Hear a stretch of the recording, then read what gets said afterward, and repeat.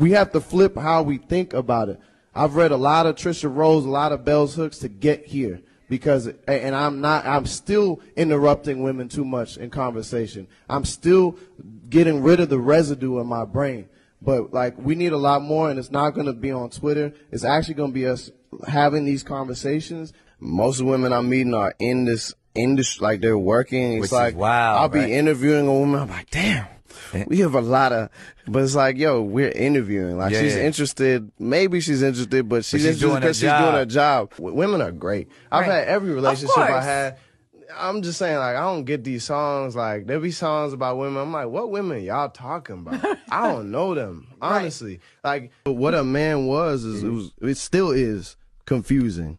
So now, like, after years of, I've read certain books, Bell Hooks books. I've read this book, King, Warrior, Magician, Lover, that I recommend, that allows you to understand, like, a king is not always a tyrant. To me, that's how I've evolved. It's mainly, I think that, in Long Live the Chief, I say lead, follow, or get the fuck out the way.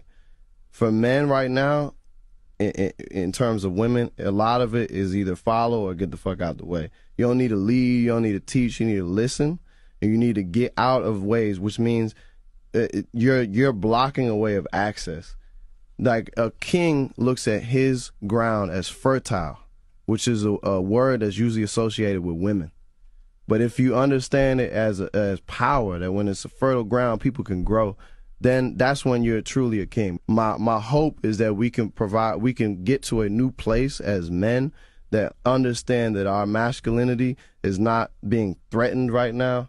It's actually being strengthened by women being empowered. And I don't think women should be taking care of the children more than men. It may be a little bit. I mean, the woman carries. I think there's differences. But I think that's one of the first things that I care about. The second thing, and I'm taking this from Rwanda, where 65% of the parliament is women. So I would put more women in office than men and see what happens. I want to go around where, like, things ain't working this way. You know what I mean? You wouldn't need to provide if women made the same as men or more. Like the U.S. soccer team, they should be making more than the men's soccer team. We got like the Brazilian squad, essentially, in terms of soccer in women's soccer. That's what the USA is. It's not. I don't think they should be fighting for the same. They should be fighting for more because their value is way more. Our portrayal of women, it continues to be some pimp hoe shit, and we think that shit's fly, and it ain't. The idea that you, like, all these feelings for men, that hurt people. So when you see men hurting women or trans folk or themselves, is because we don't know how to express that at all. And I'm still learning day by day. Many times it's the women that reassemble us. A lot of my manhood training came from women. I really think that we need to move away from the patriarchal countries that we have across the continent, because it's really denying a whole sector in the private sector of women entrepreneurs. Now y'all are rising, and I see it left and right. My sisters, two of my sisters are included. You know, they would be considered motherland moguls.